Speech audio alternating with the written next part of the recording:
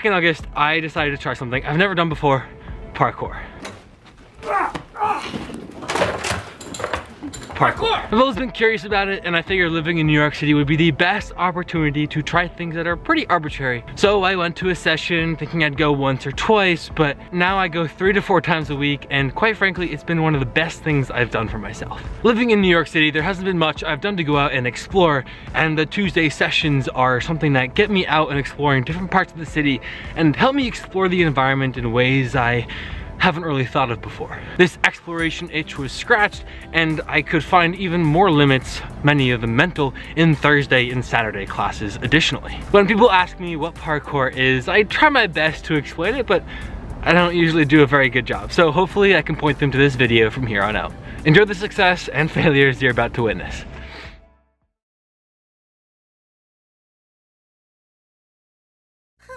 Tuesday sessions are the Movement Creative's weatherproof sessions. Whether it's rain or shine, there's always a squad of people ready to do some parkour. I remember one night it was so bad that there were floods around the city, but a few people still made it out. Environment, acrobatics, and mobility all serve as this trinity of parkour, at least in the way my novice self can see it. Tuesdays specifically exemplify the importance of environment and understanding what it means to not only use techniques in the real world, but prompting creativity of what you can use, and more importantly, what you know how to use. The latter you have control over, and the progress of it often comes with time. Something that I've appreciated above all else is the sense of camaraderie in the parkour sessions that I've been to. The fact that I have a remote job and don't get to see people too often is something that kind of plagues me in a way, but being able to see the same people every week and make some strong friends because of it has been an incredible experience. Tuesday specifically helps push the limits of application of parkour to your environment,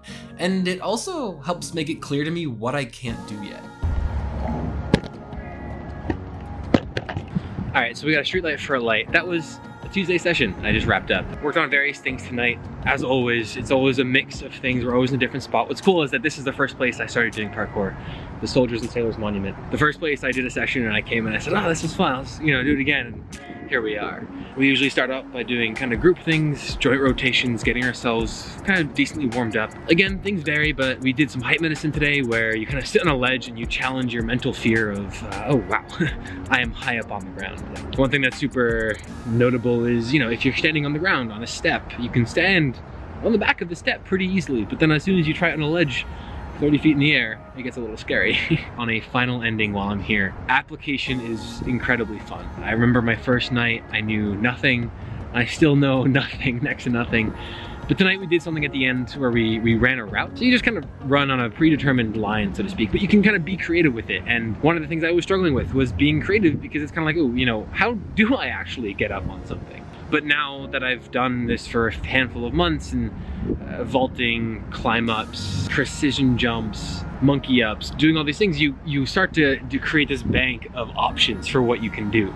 And coming back to the same spot is like, oh wow, I have really grown. I have really learned something over the past whatever period of time. And as I say, progress is a long game, and Tuesdays are kind of where that is most evident to me, I think. Anyway, I gotta get home. But next up, we have Acro Basics, which is indoors on Thursdays. And then we jump to Thursdays, quite literally. Thursday sessions is effectively acrobatics. It's called Acro Basics, and it takes place indoors. We're talking flips, fascinating techniques, and trying those things you can't do on Tuesdays because you get to fall face first into a crash mat instead of, concrete. It's in these Thursday classes I started to think, hey, this is a really great way to fail quickly. The great thing about trying stuff is that you get to practice it and not fear the consequences of failure in the real world. The process of iteration is key here, and as we'll see toward the end of the video, I was finally able to get something like my backflip down. That was my January goal, although I was working on it for like 3.5 months before that. I took it more seriously come January. My February goal was aerials, but I didn't fully get there. However, I did make a lot of progress and ended up doing something called the Webster by accident.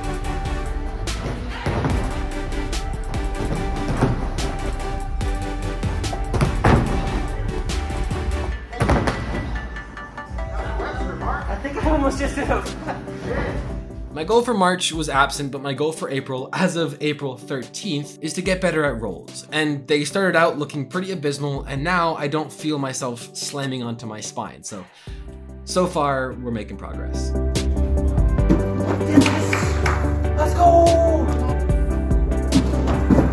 As you work on things indoors in a safer environment, the mental challenges, i.e. fear, that come with trying it in the real world become evident. This acrobatics class is important to me because of that fear. It lets you face fear in an environment that you know is a little safer, so you get to dig a little deeper into what makes different techniques work and the intricacies of those techniques.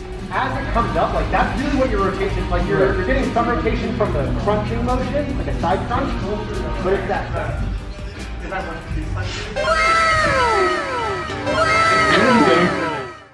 On Saturdays, there's an all-ages class in Central Park. It's at these classes that you get to learn some of the basics of parkour and work on some pretty specific movement-oriented things. All right, so that was Saturday class. Today was super busy because of their Winter Warrior kickoff. So it's like kind of a big promotional thing. But afterwards there was strength, stretching, and recovery, which has been a super, kind of the third part of this trinity that I've found. We work on stretching and mobility. And it's not like a generic stretching class. It's not yoga either. It's a bunch of stuff. My social anxiety was getting the better of me for the recording part of that. But it's been super helpful because when I went to PT for my shoulder over a year ago now, a lot of the same things are coming up, and it was super nice out today. I'm gonna run in a minute. Just the third part of parkour that's been a really, really good find because it keeps me stretching, it keeps me in my body.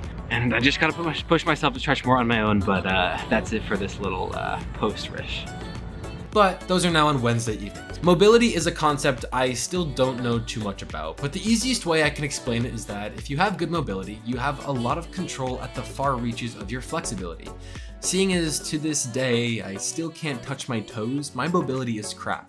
However, it's definitely been improving, and it's in this class that I get to see a lot of that progress. I do blame my career path as a software engineer causing a lot of these issues sitting around all day, but it's not like it's totally out of my control. For example, every morning I've started doing calisthenic exercises, and those have improved the speed of my progress quite a bit. In November of 2020, I really hurt my left shoulder, and I hurt it pretty bad. Long story short, my shoulder mobility was crap, and I also learned the rest of my body started to adapt to functioning in improper ways. One of the most difficult habits I've had to get working on is to do the strength and mobility exercises given to me by my physical therapist, and the accountability of the strength, stretching, and recovery class has been important to me because there's no getting around them. It keeps me accountable. These stretching classes are a nice reminder of how much more control of my body I can have, but don't actually have right now. It's one of those things where I want to complain about it beyond belief, but I know that it is well within my power to work on it and improve. I truly hope I can look back in a year and make sure the lessons I've taken away and will continue to take away from this class will stick with me, and I'll be able to create better results.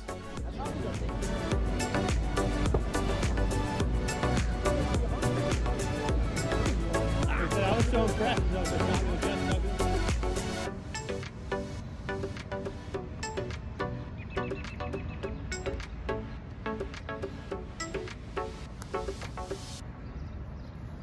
Back in July of 2021, if I had to take a guess, I could maybe have made a pretty high box jump. And now I can clear a decently big gap with a single jump. In September, I envied the ability of someone who was able to just do a backflip on the spot. And now I actually possess that ability. I just have to keep working through the fear of doing it on a more dangerous surface.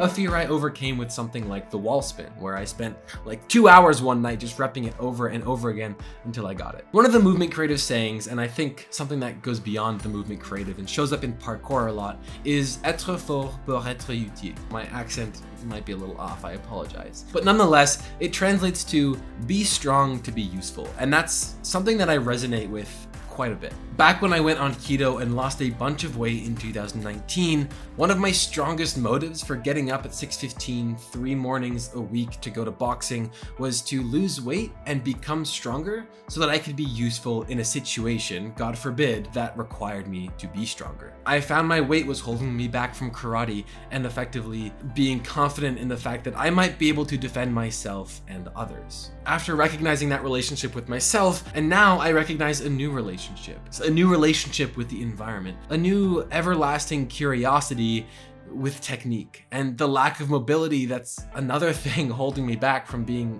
well, useful in some ways. The three classes really play into each other, and every time I feel like I'm so far from some sort of goal, I find a sense of comfort knowing that it means I get to keep working at something I enjoy far more than I would have guessed. I gave up on guitar because I realized I didn't love the process of having to constantly learn new chords and failing at a song, and I realized I was just looking for the end goal. But with something like parkour, I find that I love the process of failure. I love the process of being able to find out, hey, I now have 10 different ways to get over one wall, where a year ago I would have had 0. I still run and practice karate consistently, but parkour has been something I have been constantly able to improve at while still feeling like I have so far to go. And a thank you to everyone and everything that's been involved in getting me here, I guess.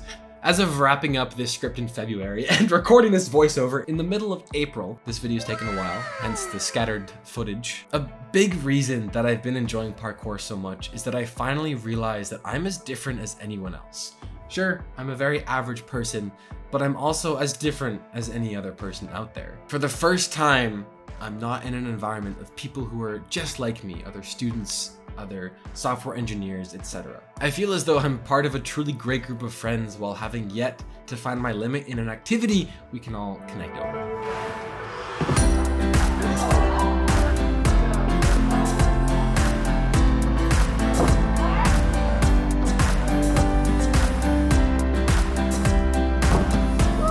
The things we love to do, the things we want to get good at, take time.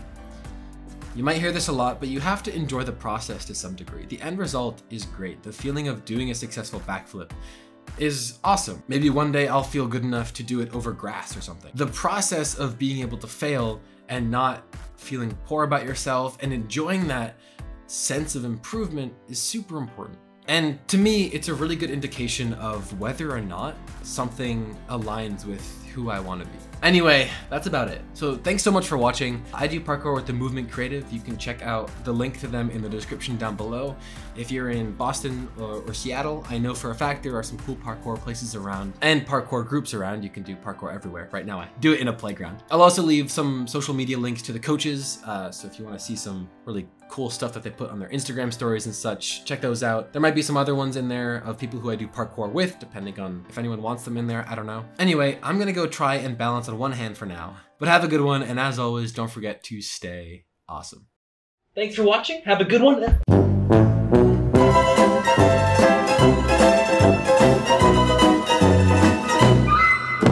No marks were harmed in the making of this video. Like and subscribe. Unlike and unsubscribe.